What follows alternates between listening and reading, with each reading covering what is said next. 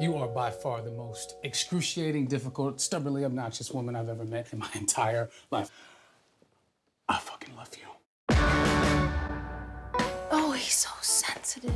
He's romantic. I bet he's sweet, right? I noticed that when you were doing some of the monologues, you would break out in physical actions. Talk about that.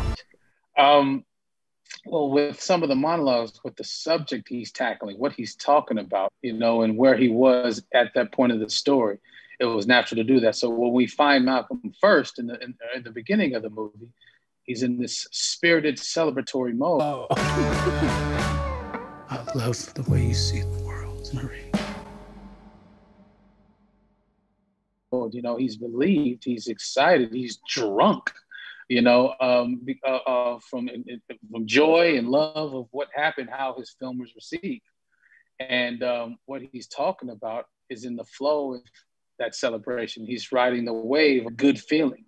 And I think that's what you experienced there. Then we see him later moving around. He's feeling frustrations. He's reacted to what Marie has done. So he has to go outside and have a full breakdown because I think he thinks it's healthy. Well, what is it, Marie? What do you want? Really? Do you want to go there? Yes. Okay.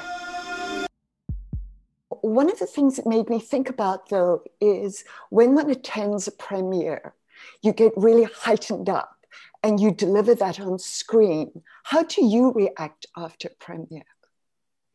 Well, it depends on how the premiere went. In Cannes, it was that same energy you see Malcolm with. I might have been even more excited and expressive in real life because they loved it in Cannes, and we were partying hard in France. It was great.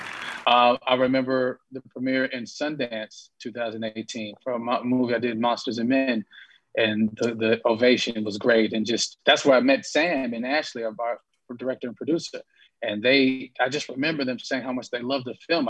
But I felt so relieved. And I think that's what you see Malcolm. He's so relieved because it takes so much to make a film. Spike told me that too. I mean, it's so hard, damn near impossible to make a good film, even if it's a bad one. It's just hard to do. About 10 plus years of experience he put into this script, Imani, in the film. And for it to go well like that, it's a huge relief, I'm telling you. So I was able to draw on some of those experiences. I love the way you see the world, Marie. This is about love, but it's also about conflict. And often he doesn't know that she's mad at him. You're angry. No. How good are you at recognizing when someone's mad? And do you go there? Or how do you argue? Okay. I think Malcolm is way more narcissistic than I am. I'm always sensitive to if somebody is upset. I don't like when people are upset. I always want to get to the root of it. Well, what's the issue? What can I do? How can I help? What can I adjust? That's me personally. Marie.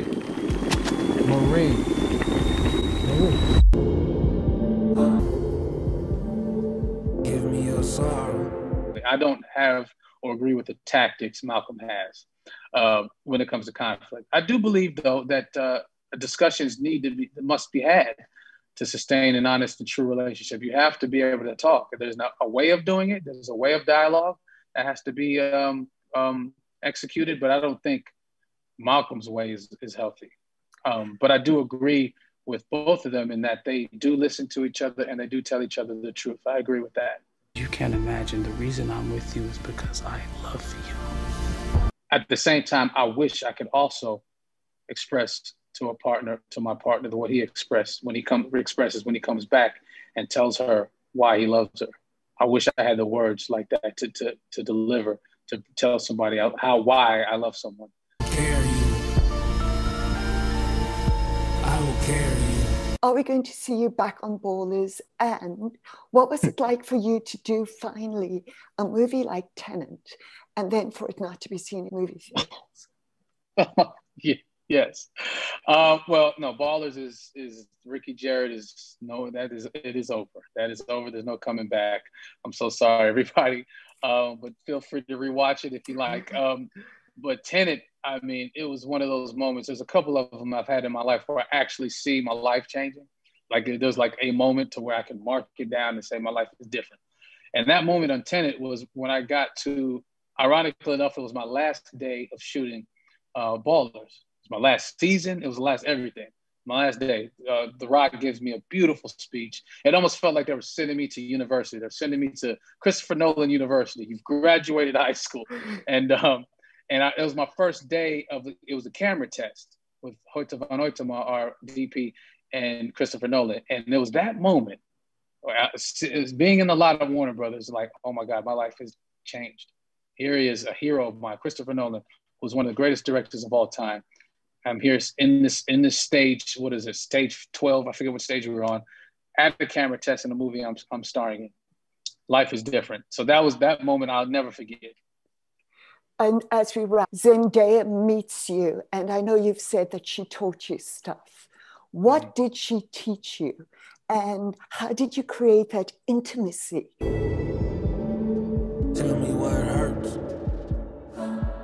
I will carry you. She taught me about which I knew already, but she gave me more depth to the greatness of Beyonce. We bonded over music. She taught me just about, like certain business moves too, about the industry. And like how she reads contracts, and she's involved in every aspect of her career. And I'm like, oh, I got to get my stuff together. Like I really need to be on it because she is on it. Knows where every T's crossed, every I's dotted, and amongst other things. It was just great to hear that from such an experienced person. Wonderful. I can't wait to see what you do next. Thank you for your time. Thank you. Thank you. Bye. Hold on to me for dear life.